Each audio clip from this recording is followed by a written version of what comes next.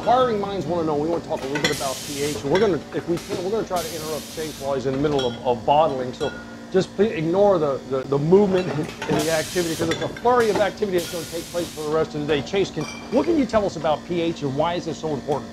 Well, this is a good time to ask about pH. We're going into the bottle, and when you're going into the bottle with a wine like this or mead, longevity is important. Absolutely, you want it to age gracefully and last for a very, very long time. And one of the biggest factors is the pH. Generally speaking, you want a low pH. You want your drink to be acidic. More specifically, a target pH is like 3 to 3.5. Anything higher than that probably won't last as long as it could have. Okay, so we're talking about a 3 to 3.5. Now remember, in distilling or mash, we're looking for a 5.2, and that's a bit on the acidic side. And just as a refresher, you know, your pH level goes from 0 to 14, 7 being neutral, that's balanced. And then what they call anything lower than 7 is acidic, and anything higher than 7, they call that a base, or we say alkaline. So. How do you do your testing? Well, we've got a nice fancy Hanna pH meter from Hanna Instruments. Okay. I would recommend any home brewer looking to up their pH game, not necessarily up their pH, but I would recommend looking at Hanna Instruments. I've got a really nice fancy calibratable, it's about an $800 unit, but I've also got a nice $30 tester that's wonderful for like a quick read in the vineyard, especially for like a homebrew scale operation. Yeah, that's amazing. Much better than going to the pool supply store and buying a pH strip and trying to match colors. Right. You don't want to be doing that. Right, you don't want to be doing, but I mean, in a pinch, you know, you're out in the middle of it. You know, absolutely. I mean, that's all you got. You run to Walmart and get those pH strips. Okay. Yeah. Yeah. So, what is it about adjusting pH? Sure. Usually, or at least so far, in my entire home and professional mead making career, I've never found myself wanting to raise my pH, but I have found myself wanting to lower it. Okay. And that's just done by adding acid. Okay. My favorite acid to use is tartaric.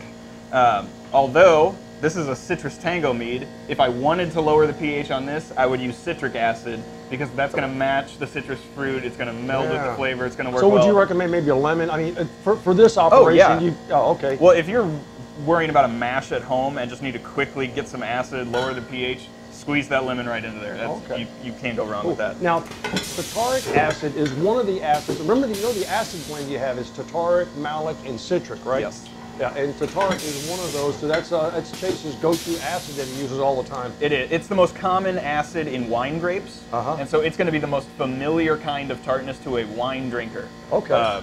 So I've done that with like traditional meads that taste real kind of, they don't have like a tang, they just kind of like this fall flat finish. Right. You can add some tartaric and it'll feel a little bit more like the aftertaste of a wine.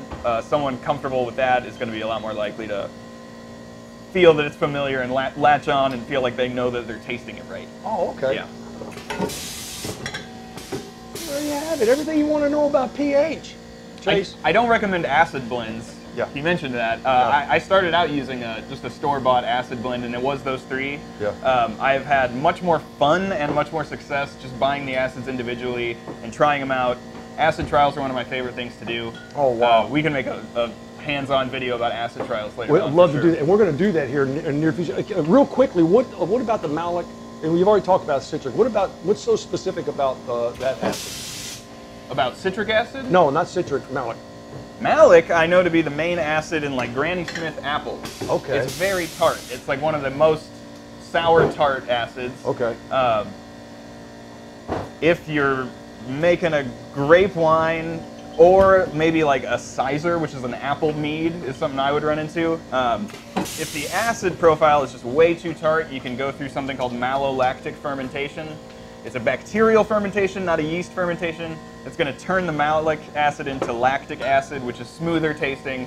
Just kind of like turn the volume down on the tartness a little bit. Okay. Is that what you were? Oh yeah, that's exactly for? where I was going, because at some point we're going to talk about this malolactic fermentation because it's a totally separate topic all to itself. So, hey, Chase, thanks again for all your help, man. We appreciate it. Yep. Hey, until next time.